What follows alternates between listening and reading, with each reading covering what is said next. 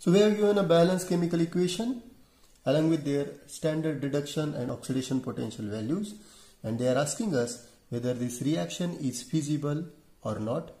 So how to solve this type of reaction? We will solve this type of reaction with the help of two steps. Step number 1. Determine the oxidation numbers of given species. Zn is neutral atom, so its oxidation state will be always 0, or oxidation number for that matter. Cu plus 2 is a monoatomic ion, so its oxidation number is its charge, so its oxidation number is plus 2. Again, Zn plus 2 is monoatomic ion, so its oxidation state or oxidation number will be plus 2. Cu is neutral atom, so its oxidation number will be 0. Step 2.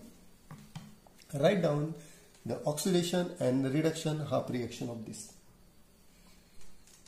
This is first reaction and this is second reaction. So what happened in this reaction?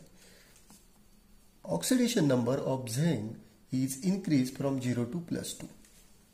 As oxidation number is increased, we can say that that substance is oxidized. Increase in oxidation state, the substance is oxidized. Here, zinc has lost its electron and converted into ion. So, substance which loses electron is reducing agent.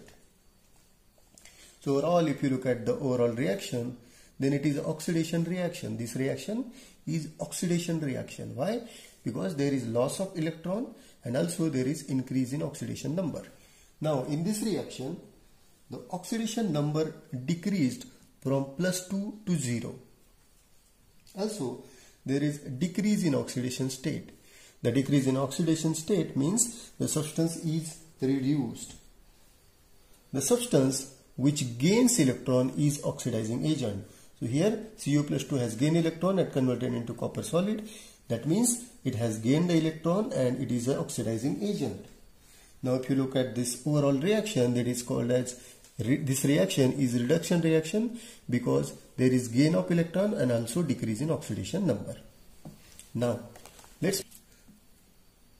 so if you sum up the overall reaction, adding by them, these two electrons gets cancelled and this reaction gets converted into the above reaction. Okay, and if you add these two values, then it will convert it into 1.01 volts, which is a positive sign.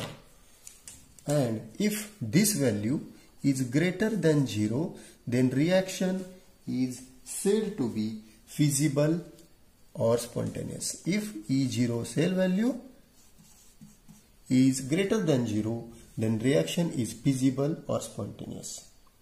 Okay, if it is less than 0, that means if it is in minus value, then that reaction is not spontaneous. But in this case, it is greater than 0, so the reaction is spontaneous or feasible. So thank you very much for watching this tutorial. See you in the next tutorial of Easy Tutorials by Sachin Borade. Please don't forget to subscribe, share, comment. Thank you.